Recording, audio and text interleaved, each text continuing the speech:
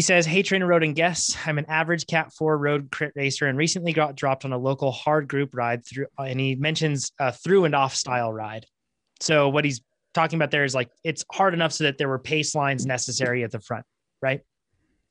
Says, I looked into the data using TrainerRoad and can see that at the point I got dropped, I pushed 584 watts average. And he mentions that 7.2 watts per kilogram for 31 seconds with 816 watt max. So that's hard. That's a lot of power right there. This happened about 50 minutes into about 31 kilometers into the ride. And also worth mentioning, and Ian, I hope you're okay with this. I did some snooping on your account, but I had to get more information on this. But at this point, you had an FTP of 314 watts.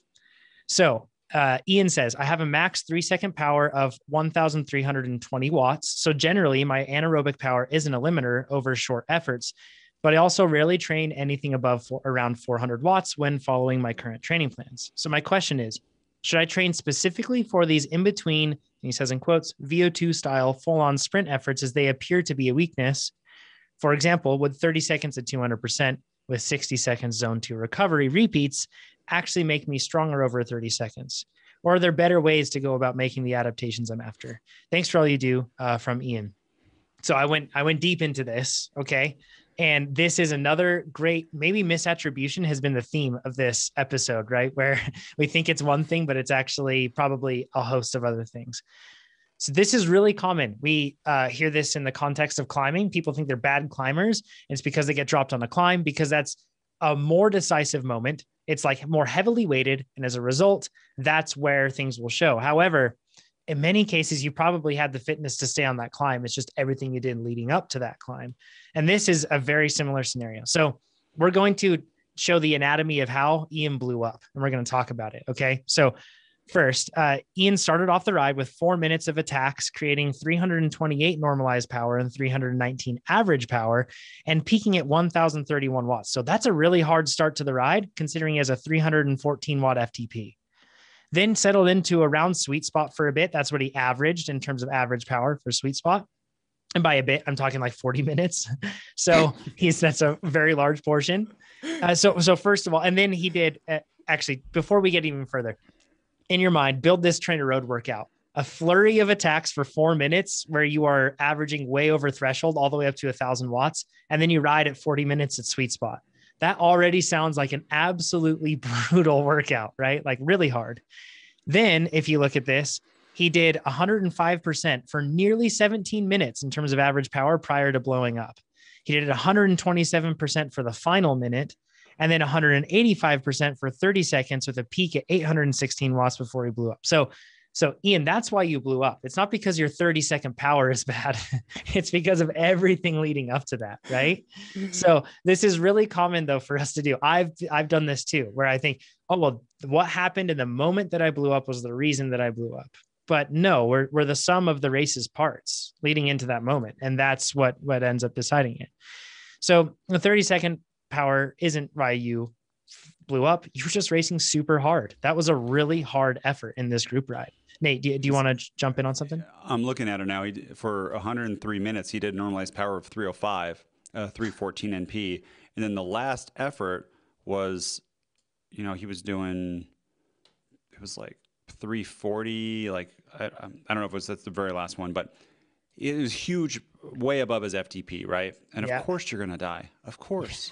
That is like, that is an all out race. That is tough. Probably got a pretty good, probably was pretty fun and went pretty hard, but it's hard. Yes. You went all out pretty much. Right. So if you find yourself in this situation where you're wondering why I blew up or why I got dropped, look at the moment, but then look at everything that happened before that moment. And make sure that you assign the proper or identify the proper context to be able to assign actionable items from that. Otherwise, you'll think that in this case, your 30-second power was the reason. So you're just going to go bury yourself in 30-second efforts. And that's not going to be what you actually need to work on. So there's definitely a discussion that we could have on efficiency and pace lines. We've talked about that so many times, and being efficient in a pace line is very key. But I figure we should probably talk about training for that in particular. And the one thing that we say regularly is that it's about training the energy systems that are being utilized on race day, not just replicating specific context. So in this case, It's not about training your 30-second power. Instead, it's about training the energy systems that you need to be able to support these sort of efforts in this context of racing. So, like part one, you mentioned this, I'll actually kind of indirectly, Nate, but a high threshold helps, right? So Yeah, if I'm like 7 watts per kilo, but my FTP is 190 watts, if I attack really hard and we're on a flat road against Nate, Nate's just not going to do anything because he's got a higher FTP. So a high threshold, darn number right one, that's right. A high threshold matters, right? Like it's You're extremely close. important for Yeah, that. and to that, when you think about like focusing on that 30-second effort, that is the specialty kind of you can get some gains on it, but they're going to be, there's going to be a limit to it, and it's not going to be as long term. You raise your threshold this whole time, and suddenly instead of that 7.2 watts per kilo, it's 6.5, and it's a lot easier. But if you were like, for me, we've talked about this, I need to do this, train my 1 minute power. I have a really high 1 minute power relative, or at least I think I do. That's how I do well in races. Never trained it, but I'm not going to do 1 minute power for a very long time to try to raise that up because that's the way that I win. But I could do it 8 weeks leading up to an A crit, right? And really kind of do that after I built this kind of base and build, got my threshold up really high. I can maintain a high part of it. And now I'm kind of like sharpen that knife of one kind of specific move for the kind of race thing, the race outcome that I want to do. That's great strategy. But I wouldn't want to focus on a whole year of, or, you know, a whole base or build of 30-second or 1 minute efforts to get that up. How many people here where you raise your FTP and you look back and your 30-second power that used to be is now like your 5 minute power? Yeah. It's insane. Yeah. It's in my, when I'm off the couch, my FTP is 189. And I did more of that for Leadville for like 9 hours. Yeah. Right? Yeah. And that was killing me before. That's just an example of raising that threshold rather than trying to like to kind of split hairs. Yeah. And imagine riding in a pace line with your past self. Like your past self would never want to ride with your future self because the poles would be way above threshold. Like when I'm riding with Pete at our local crits that we do and it's super windy and we're doing these poles into wind, so it's necessarily high power, it's taking less out of Pete every time than it is taking out of me. That high threshold, especially because in a pace line, you don't get to decide really how hard you pedal as much as you're trying to maintain the pace of the group. Ideally, the speed stays consistent, right? So your power, when it goes to the front, you don't tell, everybody doesn't say ride at, X watts, 400 watts is what you need to do when you're on the front. Instead, it's just keep the pace consistent. You'll have more power output when you're at the front and then less power output when you're back in line. But if it's a really high pace and that those poles at the front are way above your threshold, that's going to be tough. You can't control that. And that you can just pedal less. That's just the thing to a certain extent, right? Like you shorten or lengthen your poles. That's really how you do it instead of making them harder. Yeah. Or you get dropped. That's the other thing too. No, if you get to the front, you don't have to maintain the same speed. So many people don't. They just slow down. Sure, but there's a difference there. In that case, if it's because I'm running up against a physical limitation because I can't push any harder, I'm probably going to get dropped from that group. Because usually what ends up happening, if you're in that pace line, right, Pete? And if I go to the front and the reason I'm not pulling hard or long is because I'm at my limit and it's too hard, then that group, if I slow the group down, it's going to reaccelerate. And then when I reattach on, it's going to take extra work. My time is limited. Like I have an expiration date in that group, in that pace line. But so like going to headwind, somebody's stronger than me. They're pulling at 27. I get to the front and I go, ooh, I don't want to do a 30-second pull more than 400. I'm going to hit 380. And I slow down the group. The group still stays and it's still good. I don't have to maintain that 27. To a certain extent, but you are going to get popped eventually if that happens. It's the opposite. I'll be less likely to get popped because I am more, I'm saving energy. No. I think you're missing the point. Pete, can you jump in on this? Yeah, I think we're talking about two different pace lines. Nate's pace line is he's one of the strongest guys and he can do whatever he wants because no matter what happens, he's ready and capable. Where Ian is probably the slowest guy, or I'm not going to say the slowest guy. He's having trouble in the pace line he is in. And so he is going to have to make decisions like skipping poles. And if one of the problems is if you really have no extra bandwidth in the break or in the pace line and it someone comes around you fast while you're pulling, you have to reaccelerate so much that's like a double match you just burned. You pulled and you had to catch back onto the back. And if you're in a pace line, it's not always a headwind, right? Like, so it's going to change and you can make different decisions over the course of the time. I think like we did say, Ian could position himself better in the pace line to save more energy. Like if you want to start the ride and take it easy for the first minute or 2 minutes while you're on the front, your first 5 minutes of your race ride is going to be much different than if you accidentally let someone on the front and they're just throttling it for the first 5 minutes. That's a much different scenario that you're working with already, and it's only 5 minutes in. But I think, like Nate said, you can go slower, and it's up to the group to either allow it or not allow it. And I do think that the best option for most people is, and to make the least amount of people unhappy, is take a short, fast pull, maintaining the speed, and only do 5 seconds. If you're really having problems, do roll through and do 5 seconds and then come back and spend as much energy as you can getting back in the draft and getting small and being on the correct side of the wheels and stuff like that, because that's going to make the difference.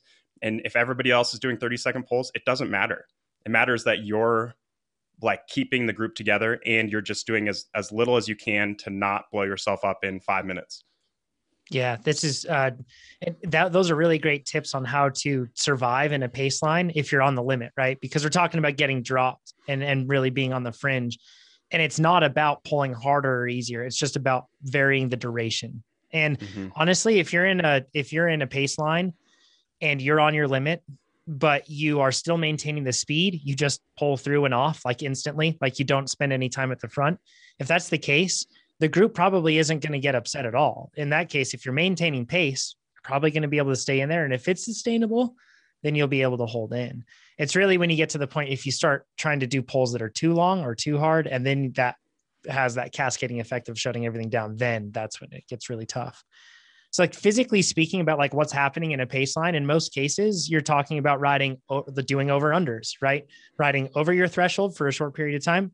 Then for the rest of the time, you're hopefully riding under your threshold. Although I've been parts of plenty of pace lines where that's not the case. Like overs, right? Like put me in, like if I ever tried to hold on the Legions train, it would be like just like anaerobic sprints followed by VO2 max, right? And I would just completely explode after a little bit. So, but really what we're talking about there is lactate shuttling and reprocessing. And so if you want to talk about how to train for that specifically, it's about making sure that, number one, without a strong aerobic base and of conditioning, you can't be very good at this sort of work because of the fact that you need lots of little mitochondria to be able to carry out this process. And that happens as you train more, right? So more aerobic conditioning means that you'll be more aerobically fit. And that's a good solid platform to be able to build up on top of. But over-unders of varying different kinds, yeah, absolutely will help for this. And that's why you'll see like in the rolling road race plans or in any of the different plans that you'll have threshold work that's going to be positioning you in spots where you have to produce a lot of lactate and then reprocess it. And you have to do so on uncomfortable timelines. And that's really the way that this works. And it's how you get better at it. So physically speaking, that's kind of it. One thing with this though, I can't think of a type of work that will more quickly expose a lack of proper fueling too. Like if you're on your limit and then you have to ride at threshold and just be just above threshold, just below threshold and repeat that for a pace line, or maybe it's like 60 minutes. Oh my goodness. If you're low on fuel, that's going to feel absolutely impossible. So it's definitely an important detail there. Nate, go ahead. Yeah. I have a shopping list. So tahini, chard, chickpeas, shallots. I already have some garlic. Does that sound good, Pete? Yeah. Yes, that works. Okay, great. The chat, I think we'll just a whole episode of just like cooking recipes. You should just do live cooking. People love it. Yeah, we'll just do it live. Yeah, John. That's easy for you. Just do it live. John can I'm asking for. I need it. I need the visuals. Yeah, it'll be fantastic. We'll do it. Pete just walks around the kitchen and cooks. I don't want to bring us off of cooking with Pete because it's awesome and we should just keep talking about this. But I do want to mention one thing though. With these over-under style workouts, it's really key to understand that when you're doing over-unders, there's a goal that you're trying to reach with that. Like it's working toward usually like peak aerobic uptake or something like that at the end of those sets. Like you should be spending the latter portions of that at peak aerobic uptake. And that's where we're really stretching your limits. A pace line is not designed like that. They are not saying, let's get to peak aerobic uptake, guys, and maintain that. Hang out. Yeah, it's not like that. So even if you do all of this, if you jump into a pace line that's above your limits, you're still not going to be prepared. Or if you pace really poorly leading up to that, or you're not being efficient within the group, you're still going to be unprepared. So it's really not just about making sure that's like, you must be this tall to ride this ride, and then like everything's magical. You still have to understand where your limits are, and then figure out, how do I respect my limits within the context of this specific pace line right now? And there are plenty of times where I'm in a pace line where I realize like, okay, well, actually I have to keep my head up and on a swivel and be able to react right now. It's less about preserving energy and making sure I'm super diligent, or I need to drive the pace. And sometimes I'm hanging on for dear life. So I need to optimize so much because my limits put me here. The pace line's asking me to rise to this occasion. So you really just have to be able to comprehend your limits in relation to that pace line, and then be able to do it. Training matters, but execution matters a lot for sure. So who's ready to race? Oh, I want to race so bad. Whenever we do these like deep tactics, I'm just like, oh, I want to race. I know. Yeah, it's good. What'd you hear, Pete? We need to harass Rich for some local racing, because Tuesday nights would make my week much happier. Yes, I agree. So let's all pick it in front of, or send emails to Rich and say we're ready. Podcast listeners, right now, we'll give out I'm just joking. Yeah. Do a vaccine passport. Like, yeah, I don't know what the CDC says, but outside, if we've all been vaccinated, that sounds like a okay thing, but I don't really know. For sure. I don't know either. Yeah. We just want it. That's what we know. We just want it. Yeah. We want to be safe. That's what I want to say. If you like this video, make sure you give us a thumbs up. If you didn't like this video, you can give it a thumbs down, but let us know what you would have done differently in the comments below.